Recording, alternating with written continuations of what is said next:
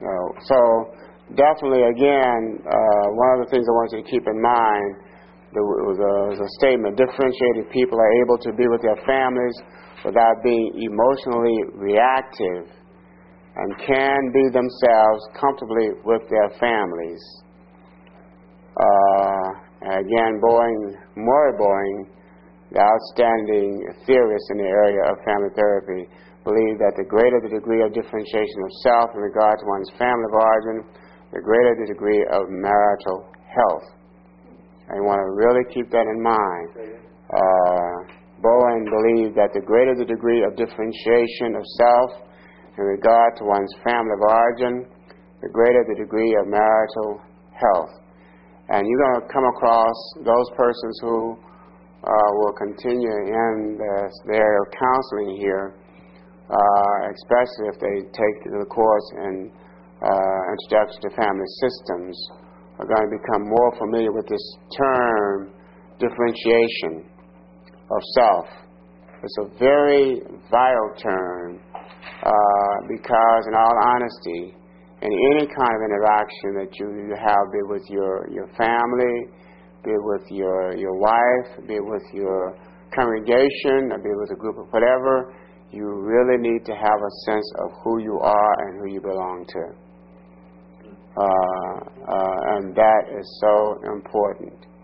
And that's why, it's always good to always refer to David prayer or David Psalms 139 to the Lord. Search me, O Lord, and know my heart. Try me, O Lord, and know my thoughts.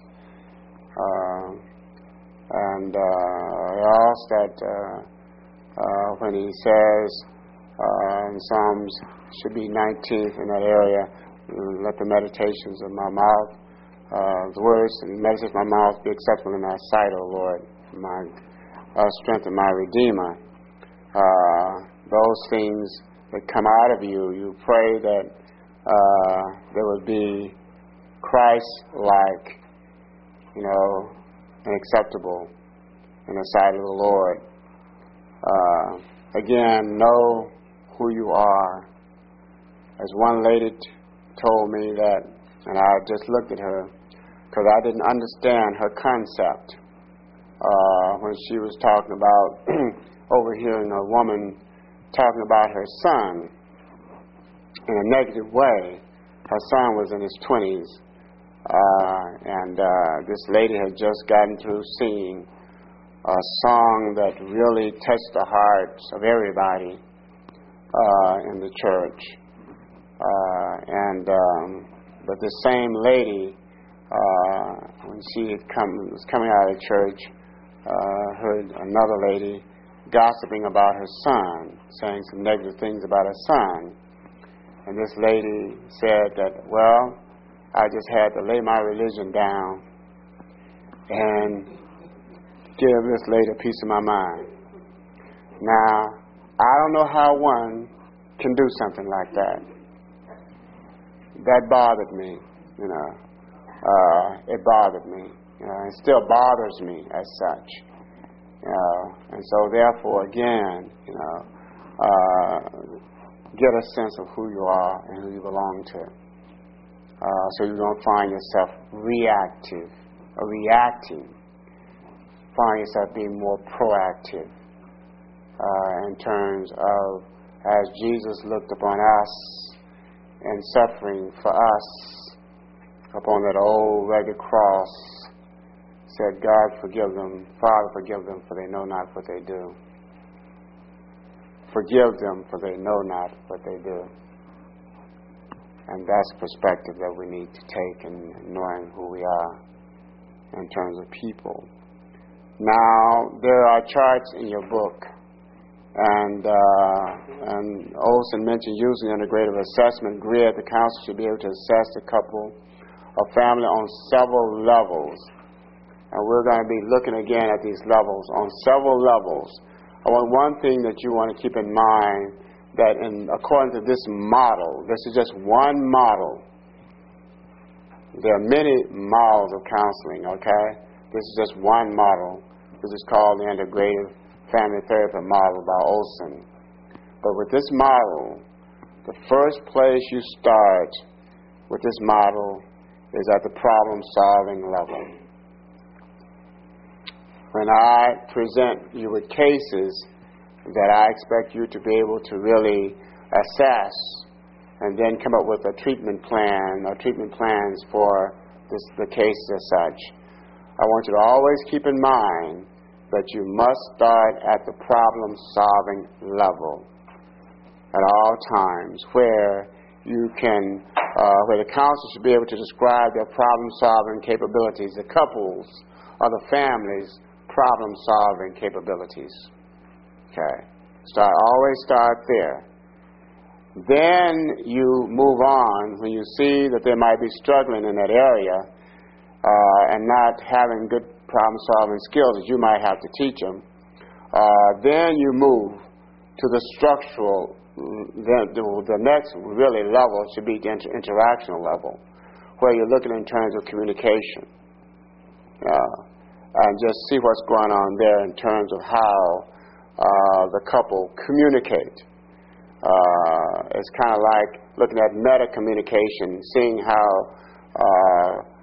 one is communicate about communication as such. So that next level, after the problem-solving level, might be that interactional level. But now, the next level that you might come to after the interactional level or after problem-solving level might be the structural level, where you're looking in terms of boundaries, how families set boundaries, look at hierarchies in terms of where's the power in the family as such, Of course, the charts give you a little bit more detailed information, but the way I look at things, I'll bring you more close to home in terms of some actual experiences that I've had as such, in terms of talking with these. So the structural is the next. And then, because structural problems, interactional problems can make problem-solving impossible. It can make problem-solving impossible. And so therefore, that's why when you're doing assessing, you're assessing in the area of interaction, assessing in the area of structural, what it might be, so you can know what might be blocking or interfering with this couple being able to resolve the problem that they're coming to counselor to work with. The counselor should be able to identify and formulate a cognitive profile that spells out key belief systems and thinking styles, which in turn support problematic structures or interactional styles. In other words, that other level that you're going to be looking at after the interactional or structural will be the cognitive level. Okay, and you want to get a sense of each person's belief system and how they, and sometimes irrational thinking about how a marriage should be or what a marriage should be, and so forth and so on. Person's thinking style, and the person's thinking style many times have an impact in terms of whether they can again solve their problem or not. And so therefore, but when you have, also, it says simply stated, as they grow up, people learn to view relationship by observing how members of their families relate to each other. We're looking at family of origin next. The cognitive, now we're looking at the family of origin material. People grow up learning how to viewing relationship by observing how members of their families relate to each other. I don't know about you, but I've always been very observant in terms of how members of my family not only related to me, but also how they related to one another. My problem was at that time, being a young person, making suggestions to adults in terms of what I observed in terms of the way that they interacted with one another. In my opinion, at that time, was not as Jesus wanted us to do. They would tell me to go and shut up, or be willing to kind of slap me upside my head, they would call it, you know. And so therefore, they would pretty much kind of dismiss me and tell me that just be quiet, just shut up. But I saw certain interactions in my family as such that was very disturbing, and I knew that it can lead to some bad consequences for the persons involved, which eventually it did. So therefore, we do learn about view relationships in terms of how we observe our family members, how our family members relate to one another. Now, part of understanding the multi-generational transmission of relational patterns is also understanding from the framework of object relation theory how one internalizes these internal relationships and primary parental figures as one grows up. You know, each one of us, in some form or fashion, have some image of our significant persons in our lives, in terms of our fathers, our mothers, or what it might be. We've internalized something here in terms of how we really view our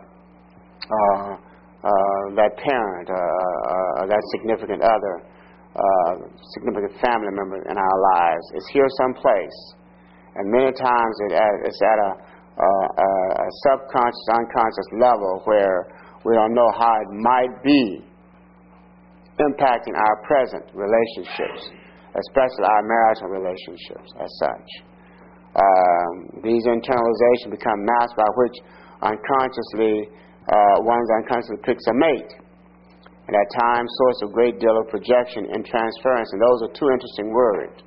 You know, what is it many times, you know, when we end up picking our mates? And that's why I'm learning to really always depend on Proverbs 3:5. Always, but many other words of God, God's Word. But it's so important for me to always meditate and just keep this in mind at all times. Proverbs 3:5, where you trust in the Lord with all your heart and lean not into your own understanding. In all your ways acknowledge Him, and He will direct your path. That is so vital for me. So vital for me. Why? Because many times, even without my being aware of it, yes, there are some decisions that I might make that might end up not being good for me, but it might be made according to those persons, significant persons in my life that I've had interaction with or I carry around in here, not being aware of how my interaction with them play a part in my choosing a mate or making a certain kind of, choose a certain sort of relationships as such. So therefore, the object relation theory, or the last one that we looked at, definitely is something we have to look at. Now, projection and transference, so these are interesting words here. Transference, in this context, refers to the way couples unconsciously shift their feelings and unresolved issues to their spouse and try to resolve them in that context.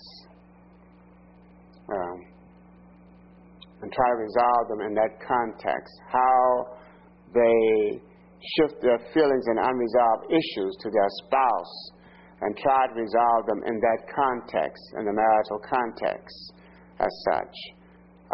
There are situations where persons who have come to me and have talked to me, and the spouse is very confused in terms of what is going on here, but in the process of the person talking to me is that there are a lot of individuals who have committed their lives to Christ, who love the Lord, you know, who are active in the church, what it might be, but they've come to me and have talked to me about some things that happened to them when they were growing up.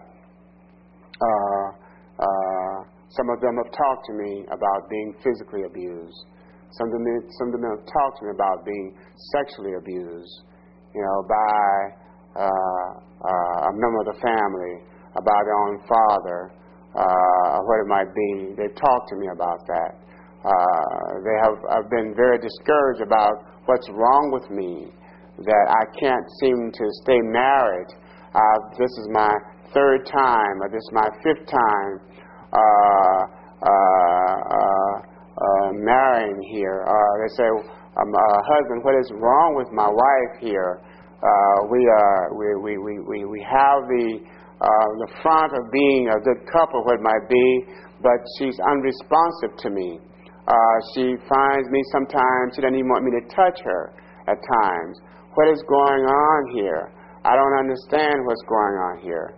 And then many times, I have the wife tell me that, I thought that maybe through this marriage, I might be able to get over the trauma that I experienced from my dad touching me inappropriately for so many years.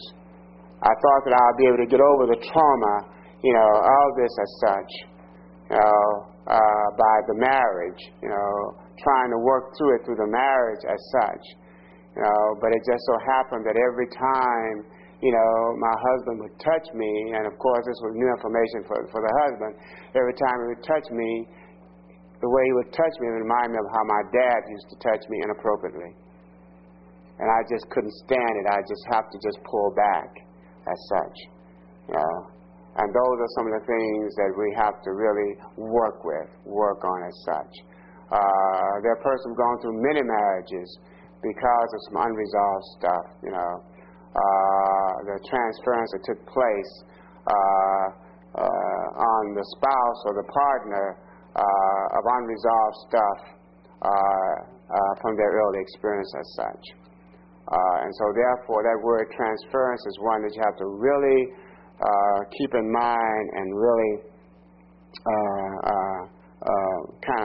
and even in a counseling session, be aware of this. And this is where a lot of ministers are finding themselves falling down, finding themselves falling away from what God wants them to do, falling away from what they know is right. The process of transference can take place in terms of a minister, and that's why you have to wonder about, look at when you have a male counseling a female being a male. You have to look at that dynamic, be very careful about that. Very careful about that. Because there are situations where they're not aware of this transference concept, okay? And before you know it, that female, that love that they wanted so much from that dad that they did not get, that intimacy that they wanted so much from the dad that they did not get, they find themselves transferring that unresolved love that they did not get on that pastor or minister that's counseling them, and they start having certain feelings toward that male as such, feelings that basically are not appropriate, really, but the counter-transference start taking place too. When that starts happening, that minister doesn't understand there's a counter-transference, and where he started seeing that person as someone that's there's some unresolved stuff in his own life in terms of his marriage, what it might be. And so therefore, he starts transferring the feeling that he's not getting of intimacy or what it might be to that person. And before you know it, they're involved, in a relationship that is not appropriate in the eyes of man nor in the eyes of God.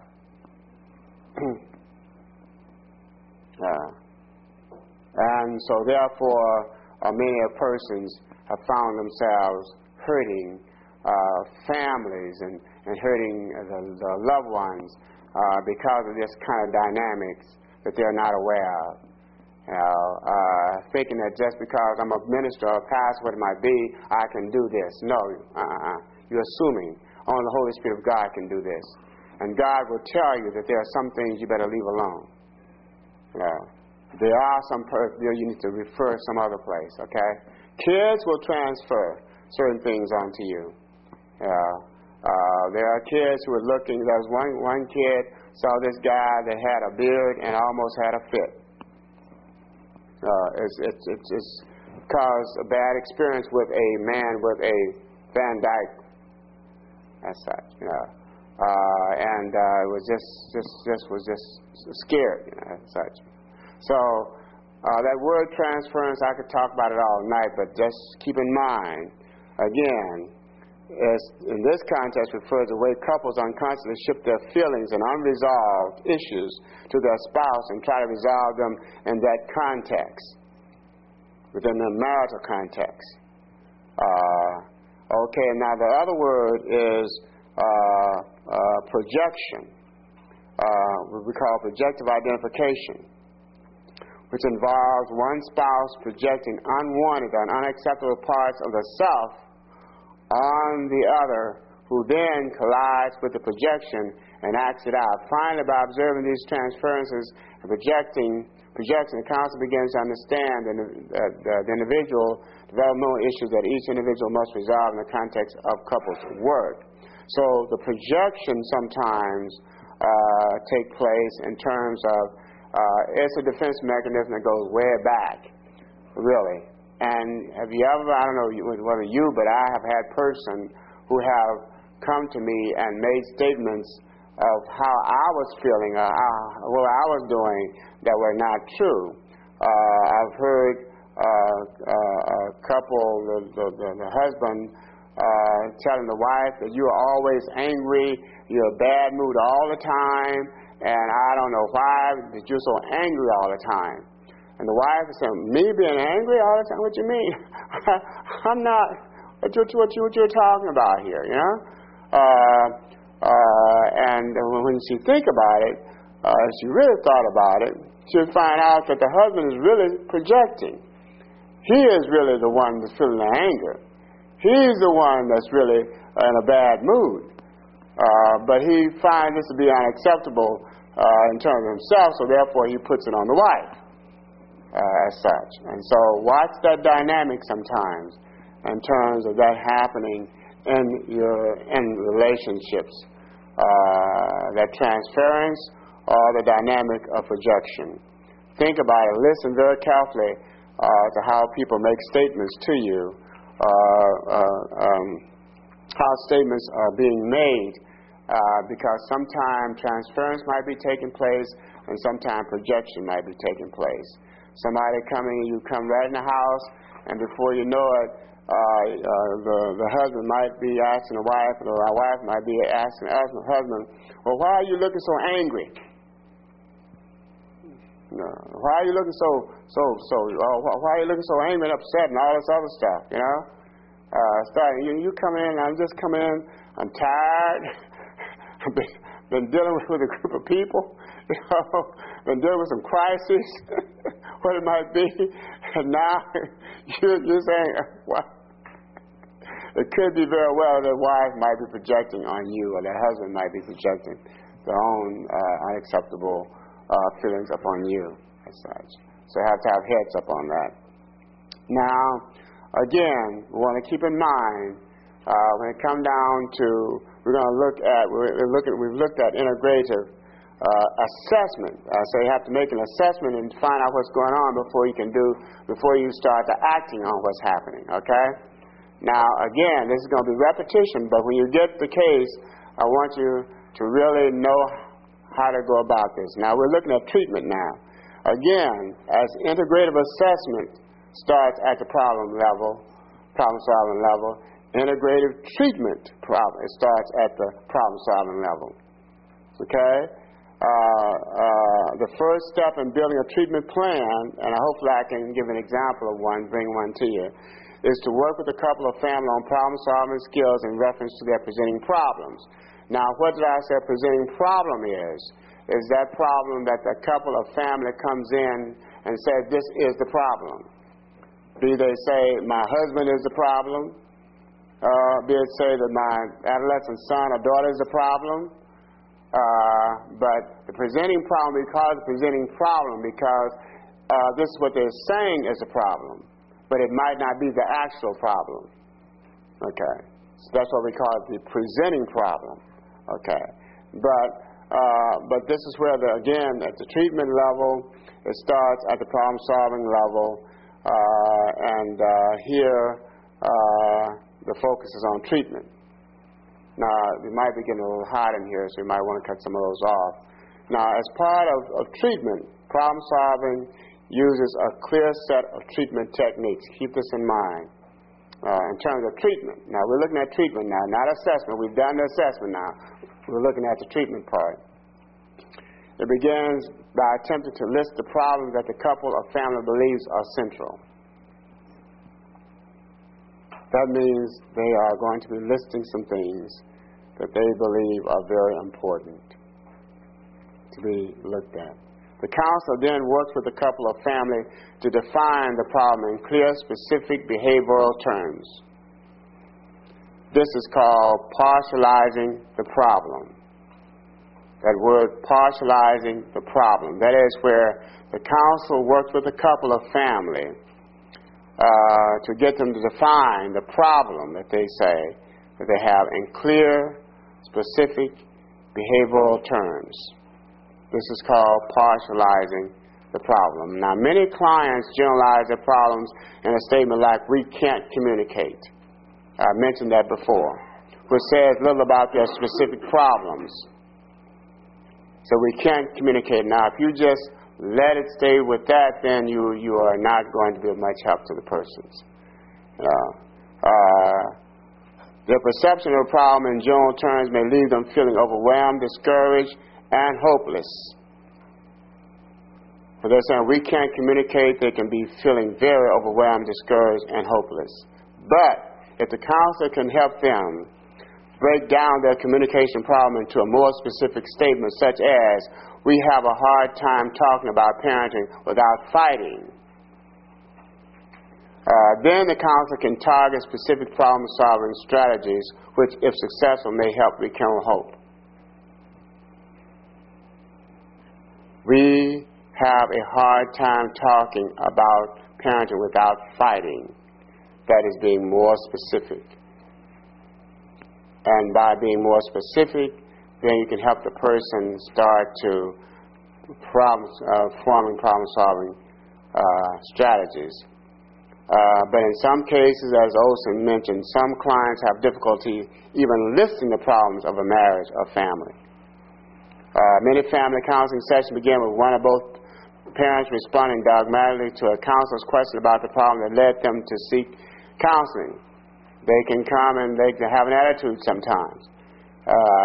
In terms of, well, for goodness sake, you started asking them questions about the counselor might be. Well, how are we to know? You're the counselor.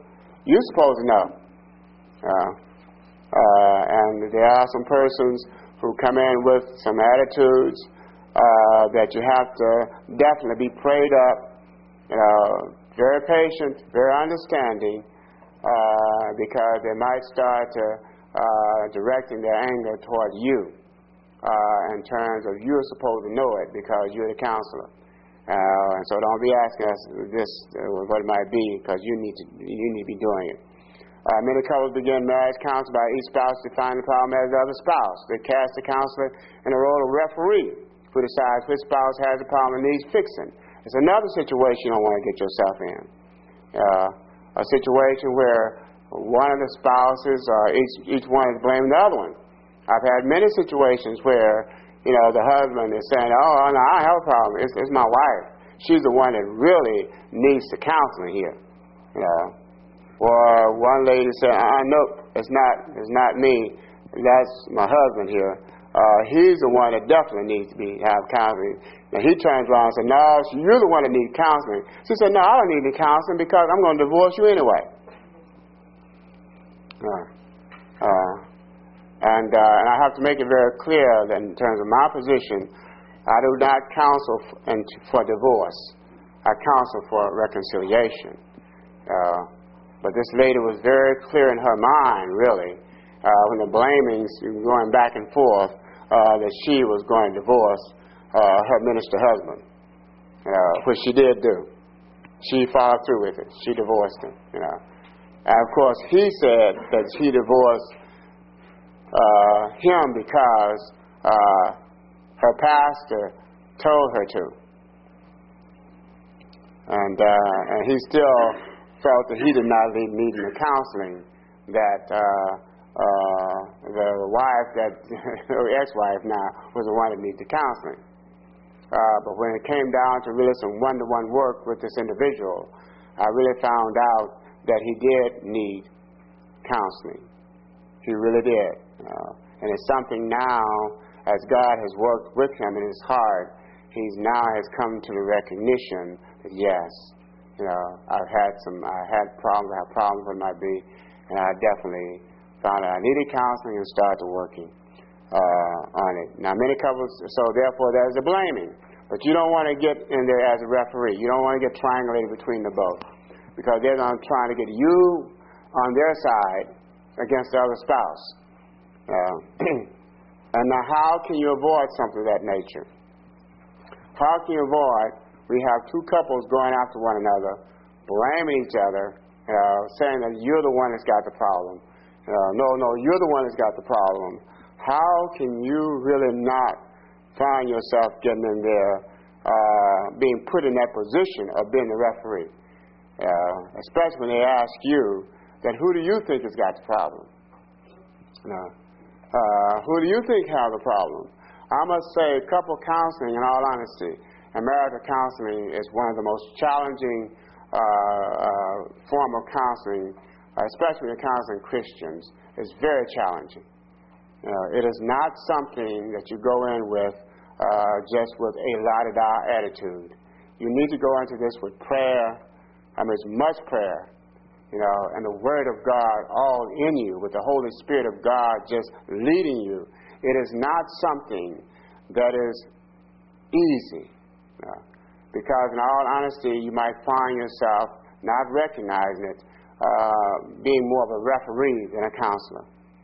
And one of the ways that I always say, I get them out of the blaming part by having them reflecting back on when they first met and how they perceived one another when they first met. I get them out of the blaming sort of deal. Another thing I do is saying, the thing that I'm sensing is that both of you are hurting. And so therefore, if you don't mind, I would like to work in terms of work with the both of you not hurting anymore. Okay. And so therefore, you have to really, with the Spirit of God moving in you, learn how not to get in that kind of position of being the referee when the blaming starts as such. In any case, the role of the counselor is to reframe the problem so that the client sees not as an individual one, but as a couple of family problem or an interaction problem. This task is easier said than done, which I just said. You got to frame. You have to learn how to frame certain kinds of statements that are coming from the persons who are in conflict in terms of marriage or even a family. You have to learn how to frame it in such a way that you are not going to find yourself insulting each one of the persons or both of them. Find yourself being judgmental in terms of one of the persons. Find yourself not taking the sides in terms of one of the persons. And so therefore you have to learn how to frame things. Frame statements that are being made in a way that's going to be okay. And that's why when I learn how to frame the statement, when one hurts, both hurts. When at least one, all hurt. Okay? You got to frame it in that way so that one person won't be put on the spot as the one who's got the problem as such. So therefore, the framing is very important. So therefore, how the problem is defined and put forward is of the most importance. If problems are not put in an actual interactional frame where they can be solved, then treatment would be far more than difficult. And again, you got to frame it in a certain way, and then you got to get a clarification in terms of what they mean by problems communicating. And so it takes a lot of heads up. This is not for the person who is into self, It's not for the person who's coming into a situation and they're worried about their own problems that they're having themselves. It's not for the person who is so puffed up with themselves they think that all they have to do is do a certain deal and things are going to be resolved. No. This is for an individual here in terms of counseling who have completely humbled themselves to the Lord and said, Lord, I can't do it without you. I can't do it without the leading of your Holy Spirit. I'm not going to assume that I know anything. I know nothing without your help in terms of the Holy Spirit. I know nothing at all, and I need your help. And when you have that kind of position, take that kind of position, then that's when the Holy Spirit of God will definitely come in as your leader and as your guide and helping you to help these people in terms of that. I'm certain that this pastor, I don't know what the dynamics that happened in that counseling session. They've been having some counseling sessions, but when two couple comes out of a counseling session and each draw their gun and shoot one another, you know something has happened there that's not good. You know something that's happened there is not good. And the policeman said it's good, but they were bad. They couldn't shoot well because if they could, they would have killed one another. But again, I just came out of that counseling session with the minister as such. And so therefore, again, it's the way you frame the situation in terms of dealing with the problems that are brought to you as such. And so it's the way you frame it, because I don't want to hear from the mouth of a deacon like I've heard, a deacon is what it might be, that I don't want to go and talk to my pastor anymore with my wife because my pastor's always taking my wife's side. I don't want to hear that. I don't want to hear from the mouth of somebody, one of the Christian man in the congregation to say, well, I'll never go to and talk to my pastor anymore, me and my wife, because my pastor was trying to make a hit on my wife more so than help us resolve our marital conflicts. I don't want to hear those kinds of things. Those kinds of things are something that is not acceptable in terms of the sight of God, and not acceptable, period. And so therefore, again, you have to really learn how to frame situations, learn how to really listen very carefully, and of course learn how to be obedient to the Holy Spirit of God, and not think that your brain is going to be able to solve or resolve anything. Many times don't even be trying to think about how you're going to answer as such, how you're going to, what it might be. Yeah, you can form assessment in terms of what might be going on, but don't be trying to frame in your mind how you're going to answer this or make an answer that. No. You just let things flow, and as God gives you wisdom, then you can see what is what. Question, ask, let things flow. And so as God's Holy Spirit can start to really working with you. Now, one area here that Olson talks about in terms of problem solving relies both on in-session and out-session tasks. In-session tasks focus on what the client can do during the session to help relieve the problem. Now, I've done that in terms of some things we've done. I've told persons that come to me for counseling that there are some things that I would have you to do while in a counseling session. Okay.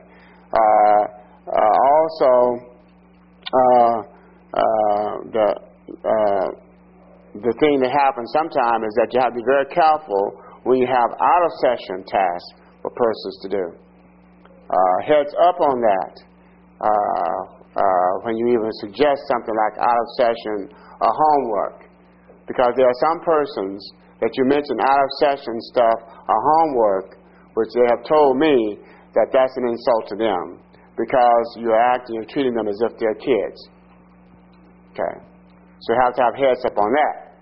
Okay. Now, there are persons who are receptive to that. Okay. And that'd be good if there are. There are most persons, you're going to find the majority of people have no problem with it. Now, don't call it homework, because that reminds you of old school stuff, okay? But there are some persons, the majority of people that I've had to do things, after they've left the counseling session, where I've framed it, I've had no problems. But you have to be very careful the way you frame it in terms of outside. Now, what do you do in terms of when the couple is talking about the problem in the session as such, in terms of problem solving? Well, for goodness sakes, if I saw a husband and wife sitting next to one another, apart from one another, and talking primarily to me about the other, that doesn't work for me. I have them talk to each other. So that's your wife, that's your husband, okay? And I have them talk to one another. Talk to your wife, okay? Talk to your husband, okay? And not talk about them. To me, that could be a stranger in a way, okay? And so I have them talk to one another. That's very important. I have them look in terms of what some of the things. Of course, this situation where I had I've related this many times. The Holy Spirit of God that I was resistant to had me have them write down what they each needed to do to keep the marriage together. Of course, I was resistant to that.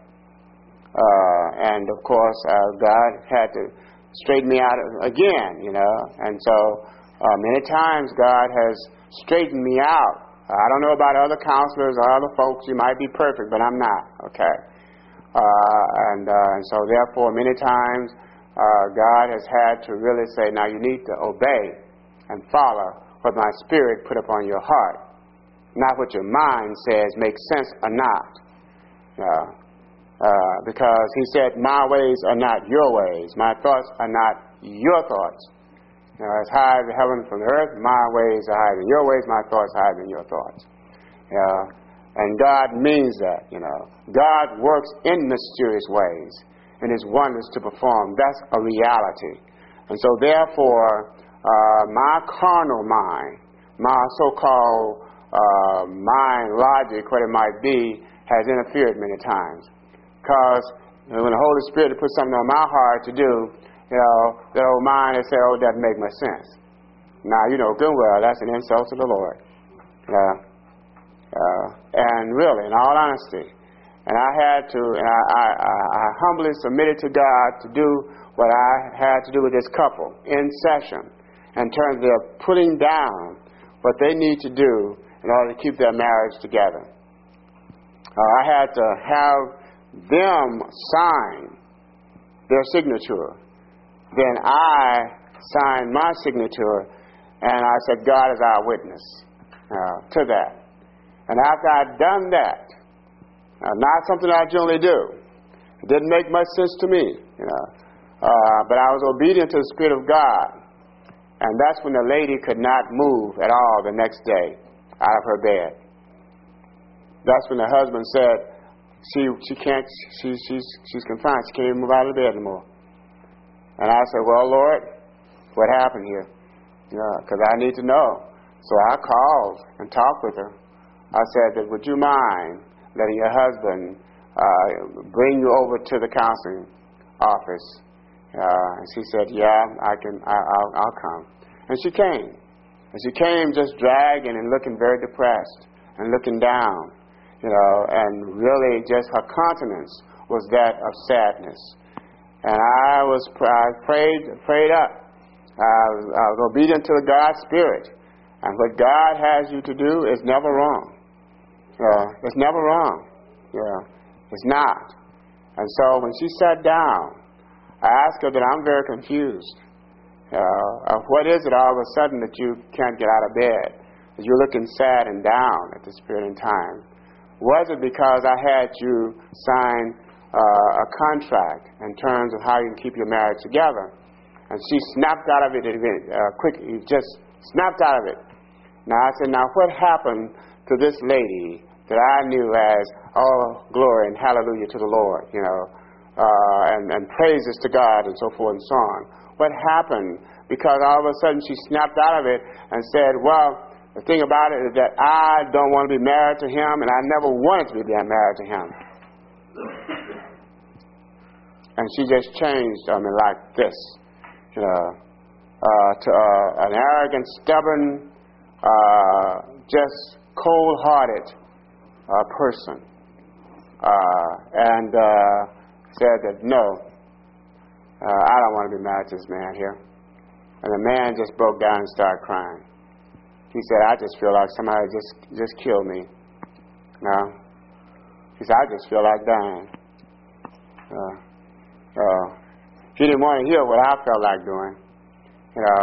I felt like going on my knees to the Lord and said, Lord, please forgive me for being such a foolish person. I said that you had me do this because you knew what was going on. And I didn't have a clue. And now I followed what you wanted me to do, and now it has come out. She was masking all this under Scripture, being filled with the Holy Spirit, and so forth and so on. And I was really just being impressed by that. And I tell you, she just shut down on me as well as the husband. And say, hey, I'm going to divorce him. Divorce you. And that's all. And she did.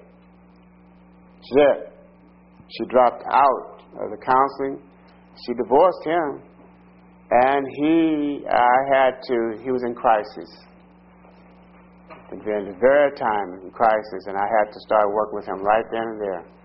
Because at that time, he had gone into a depression where he was really thinking about killing himself. Yes, he was thinking about killing himself. And he had the means to do it. And that's when I really had to get into my crisis counseling mode, with God always, and really work with this man. And I think the thing that really brought him out, not only with God, because I did not do it. I just offered him someone who would walk along with him through this valley of depression and this hurt as such, But I knew that the Holy Spirit of God is the one that could only bring him through it. But the thing that I brought to his mind is that, okay, I know that you said that you're not earlier that you weren't as religious as your wife, that you were just learning. The one thing I want you to keep in mind is that you got a 2-year-old son. You got a 2-year-old son that needs a father. You got a 2-year-old son that needs a father. And you got a beautiful son because you brought him in. And then I talked with him. I was available for him, what it might be. And he eventually starts snapping out of it. But the thing about it is that she eventually went back and started creating a lot of problems for him as such, tearing up the house and everything else. But again, I work with him in terms of, but that writing down in that session, a contract, signing it, me as a witness, her as a witness, following the Holy Spirit of God, this came out. If I had not obeyed God's Spirit, no telling what would have happened. We would have been going on and on and on and on and on and on and on and on, and never really coming to what really needs to be looked at as such. And so therefore, even when you have them do certain in-session tasks, sometimes, many times in my case, I always look to the Lord in terms of giving me instruction, what it might be, what I need to do. In terms of that one lady I had, she was really devastated, a Christian lady, by her Christian husband, a very outstanding in his area of work. And she was devastated by his just coming in one day and just saying, I am divorcing you. She did not believe in divorce. She helped him get through school. She helped him get those high degrees that he had, you know. She went on and got her master's at the same time, but she helped him get those degrees and what it might be.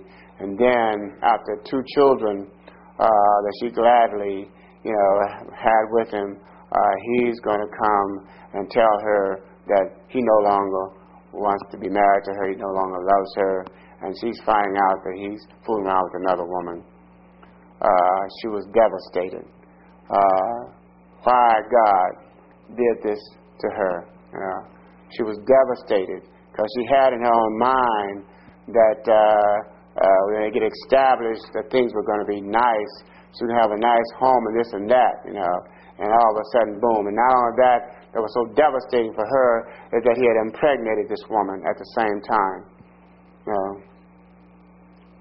But in the process of working with her, knowing and keeping her focus in terms of God has never left you. God is too kind of God to do something of this nature to you. Okay, this is not God. No, but let me show you what God can do. Are you willing to work with me to show you what God can do? And one of the things that I found out that she liked, enjoyed, this was it varies from person to person. She was a person that enjoyed having assignments given to her. She really relished her being given assignments. I gave her a lot of scripture to study and to do. She loved that. But she also loved certain sort of readings that she had to do. And now the Holy Spirit brought that to me. You know, I did not know that. But she was that sort of person that told me later on, oh, I just love not only the Word of God, the scriptures that you gave to me that came from the Lord, but also how you assign things for me to do. And so therefore, persons vary in a way. There are some who like these kind, what it might be, and so, you know, and there are persons who might become offended by it. You know, there are persons that you have to do contracts with. God have you do it can bring out a lot of things you wouldn't ever think come out in terms of marital couple counseling. You know, and so therefore, heads up.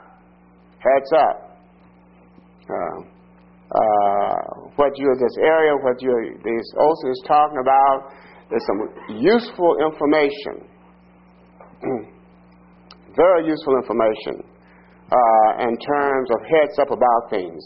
Now, we're still at the problem-solving level, the end session, you know, stuff they need to do out of a session, if the Spirit of God, that they need to do in terms of resolving the problem. If they can resolve the problem at that problem-solving level, treatment level, you finish. It's short term. It's short term. You can do some follow-up later on, you know, as such, and just see how things are going. But if not, they're struggling, some problems, then we got to move to another level. And we'll take it up the next time in terms of treatment now. We're on the treatment part. We did the assessment part. Now we're on the treatment part. Again, so problem solving, and then we'll go to the other levels and talk about the other levels next session.